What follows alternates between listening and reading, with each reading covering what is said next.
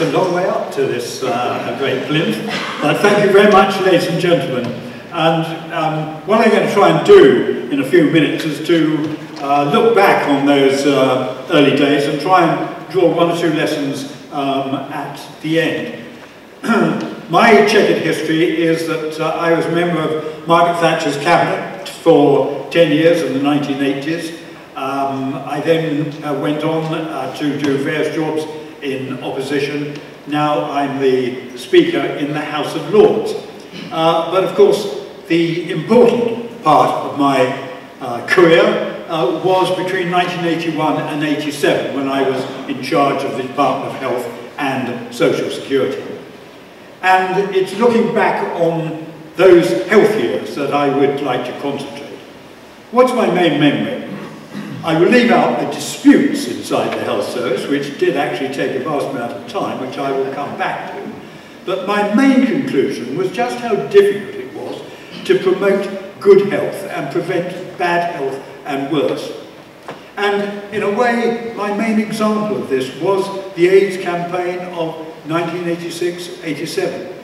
You will remember more than anyone that this was a time when there was no treatment, no antiretroviral drugs, no vaccine. If you contracted HIV, it was a virtual death sentence. There'd never been a time when it was more compelling to warn the public of the dangers, because we could at least warn those who had not been affected. That was something which was open to us.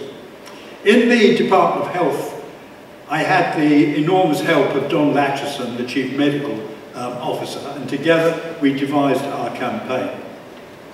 The response of Her Majesty's Treasury was frankly altogether typical. They were prepared for the campaign to go ahead, which was good of them, but only on the understanding that there were no extra funds from the Treasury. Their belief was that prevention campaigns had little influence, or at least that was their excuse. So I was left searching the department for replacement funds to try to save lives. So that was the beginning of it all. And it was not the only obstacle. The question obviously then came, what to say in the campaign. Our judgment was that it needed to be straightforward and hard-hitting. A campaign that did not pull its punches, but a campaign that people saw, remembered and were influenced by. But that was not everybody's idea. There was a feeling amongst many politicians, but not all, that what will our supporters think of this? Won't they be offended? And that certainly was the message transmitted by the Prime Minister. Having seen a mock-up of one of the first advertisements, she wrote to me saying, do we have to have the section on risky sex? As that was what we were warning against, the answer to that was yes, we did, otherwise there wasn't too much point, having a campaign. That, as you might imagine, did not stop the Prime Minister, Mrs. Thatcher. When she saw the full advertisement, her private secretary wrote, the Prime Minister has emphasised that she still remains against certain parts of the advertisement. She thinks that anxiety on the part of parents and many teenagers who would never be in danger of AIDS would exceed the good which the advertisement might do. In her view, it would be better to follow the VD, the venereal disease precedent of putting notices in doctors' surgeries, public lavatories, etc. But to place advertisements in newspapers which every young person could read and learn from, practices they never knew about, would, in her view, do great harm. There was an implicit assumption in this that, I mean, leaving aside the have ideas of publicity, there was an implicit assumption that young people who had seen what was a warning would do precisely the opposite and go out and be encouraged to have unprotected sex. And frankly, that was very soon shown to be complete nonsense. It was was also my view, not particularly revolutionary, I suggest, that communications had rather moved on since notices in public lavatories. We went ahead with the television and radio adverts, and you'll remember John Hurt and his voice. You'll remember the posters, "Don't Die of Ignorance," which we put up all around the country. And we sent a leaflet to every household in the country. But that did not entirely still the argument inside government. Lord Hailsham, who was a very great man, grand old man of the cabinet, objected to the words we had used. We had talked in one advertisement about people, quote, having sex. Hailsham said, "I am convinced that there must be some limit to vulgarity and illiteracy. Sex means that you are either male or female. It does not mean the same thing as sexual practice, nor does having sex mean anything at all." So we were being shot at from behind, but there were others shooting very forcibly from in front. The religious leaders, notably the chief rabbi, for example, who expressed the doubts of very many, I have to say, in the religious community, of all religions, albeit in colourful language. The campaign, he said, breeds a false sense of security, not to mention false values. In effect, it encourages promiscuity by advertising, introducing so many children and decent young people ideas of sex outside of marriage entirely unknown to them. It tells people not what is right, but how to do wrong and get away with it, like sending people into a contaminated atmosphere, but providing them with gas masks and protective clothing. That wasn't quite actually what we had in mind. And it was stirring stuff. And there were many people who agreed with it.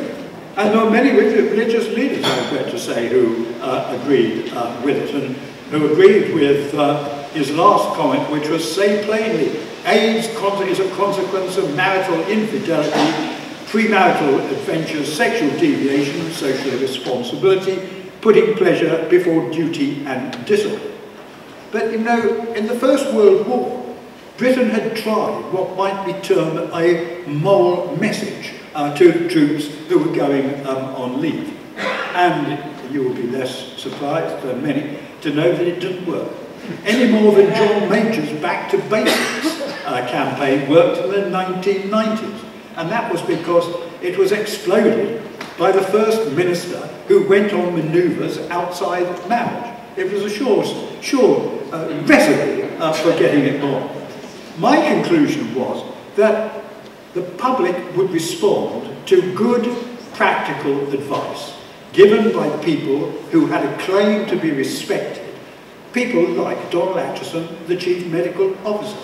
They were not likely to respond to a moral message put forward by a government minister. That is not obviously to say that we wish to put forward an immoral message, anything but that should not have been the number one aim of what we were doing in the campaign itself. So we went forward on a kind of slightly different aspect. We looked at the position and we put forward a campaign, sometimes criticised as being too urgent, too black and white perhaps, but in fact it was something which, in my view, worked, but I will say that in a moment. What is often ignored is another aspect of AIDS and HIV at the time, which was caused, and still is caused, by drug users sharing needles. Again, there was no doubt about the impact that had, but there was a real question on what should be done about it. Taking narcotic drugs was illegal, and thus it was argued that providing clean needles to drug users was condoning crime. There were many who took that view. There were many inside the cabinet who took that view. Our view, the team that was trying to put this campaign forward, was that saving lives took precedence. And that was the view which just squeaked through the special Cabinet Committee on AIDS, which had been set up under the chairmanship of Willie Whitelaw, who was one of the heroes of this particular time. It squeaked through, but only just squeaked through. But the effect of that was that infection from shared needles came down dramatically and remains down over the last decade. And so, ladies and gentlemen, what is my conclusion, or what are my conclusions from that experience? Very briefly, I would say there are three. First, I would claim that the results justified our approach. The rate of HIV in Britain went down much faster than our European neighbours, and other sexual diseases reduced also. The public did take notice of what, and we all remember, young people in particular took notice. I've given £1 for everyone who's come up to me to say how much notice they took of it. I'd be a very rich man indeed. And was the public offended? We did a follow-up survey. It showed that over 90% of the public approved of what we had done. I don't think we should ever underestimate the sheer common sense of the British public, whatever some of the commentators might think and might allege. Second, the campaign and the activities that surrounded it showed just what the National Health Service could achieve when it worked together. We received nothing but support. We had the dedicated care of nurses, doctors, consultants, working on a disease for which there was no cure and no antiretroviral drugs. And the strain on such staff was immense and could be seen to be immense. I saw that strain not only in the United Kingdom, not only in hospitals here, but also in San Francisco, in Amsterdam and Berlin. So if you want heroes from that time, it was they who were the undoubted heroes in the struggle against AIDS.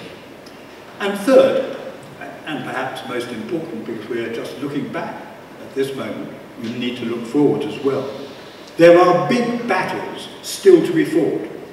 Governments of all colours have to accept that any policy affecting sexual disease will have its opponents. It's a simple rule of politics. It is not a naturally popular cause. Perhaps that was the reason for the caution in this country and delay on introducing PrEP, encouraging promiscuity and all that. My advice to any government of any colour is beware of the public relations men in this area. I won't say they always get it wrong, but they do get it wrong quite often. Just do what is right and what the medical advice and evidence points to. And God knows there are enough issues facing any government in this area. Encouraging people to take tests is an obvious one which we have been pursuing for some time. Fighting stigma remains a basic issue for all of us, and none of us can be happy with some of the evidence there is there on hate crimes and the rest, and the way that those have accelerated in recent years and not gone down. And then facing up to the issue of older people who have survived and now face a series of problems, which a recent Terence Higgins Trust report identified, ranging from a sense of isolation to concern over taking care of themselves in the future, with the report stating that over 50s living with HIV had on average 3 times as many long-term health conditions compared with the general population. I think we're just coming to terms or grips with that particular issue. And as governments face up to those issues at home, perhaps I could say this, let them also contribute generously to the even more serious issues in too many countries overseas, where those who suffer from HIV are persecuted and prosecuted by their governments. We know that around the world, over 1.5 million men, women and children are newly infected each year with HIV, newly infected. About 8 million people are infected with HIV but do not know that that is the case. And over 750,000 people a year die from AIDS. Let us pray then that we can help tackle these issues with some of the same dedication and determination that those nurses, doctors and consultants gave to us in the 1980s. What is different today is that we do have the drugs, we do have the means.